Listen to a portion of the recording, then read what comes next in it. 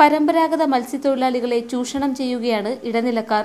തീരത്തുള്ള 5 ലേല ഹാളുകൾ പ്രവർത്തന സജ്ജമാണെങ്കിലും 2 എണ്ണം മാത്രമാണ് പ്രവർത്തിപ്പിക്കുന്നത്. മത്സ്യവുമായി എത്തുന്ന വള്ളങ്ങൾക്ക് മീൻ ലേലം ചെയ്യാൻ പരിമിതമായ ഇടം മാത്രമാണ് ഇവിടെയുള്ളത്. ഹാർബറുകളിൽ എത്തിക്കുന്ന മത്സ്യം ഇടനിലക്കാർ വാങ്ങിയാൽ മാത്രമേ പിന്നാലെ എത്തുന്ന വള്ളങ്ങളിലെ മീൻ ലേല ഹാളിൽ എത്തിക്കൂ.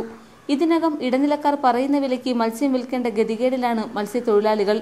ഇങ്ങനെ മത്സ്യം നൽകിയില്ലെങ്കിൽ ആരും ഏറ്റെടുക്കാനില്ലാതെ ഇവ നശിച്ചുപോകും.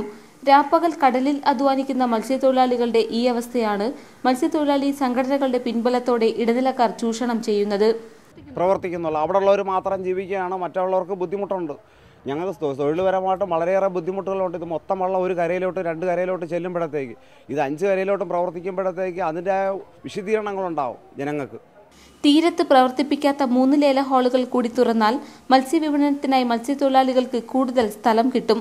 ഇതോടെ തങ്ങളുടെ ഇഷ്ടത്തിനുള്ള വിലയ്ക്ക് ലേലം ചെയ്യാനുള്ള സാഹചര്യവും മത്സ്യത്തൊഴിലാളികൾക്കുണ്ടാകും. ഇതാണ് 3 ലേല ഹാളുകൾ അടച്ചിട്ട് മത്സ്യത്തൊഴിലാളികളെ ഇടനിലക്കാർ ചൂഷണം ചെയ്യുന്നതും. ഇന്ത്യ വിഷൻ, കൊല്ലം.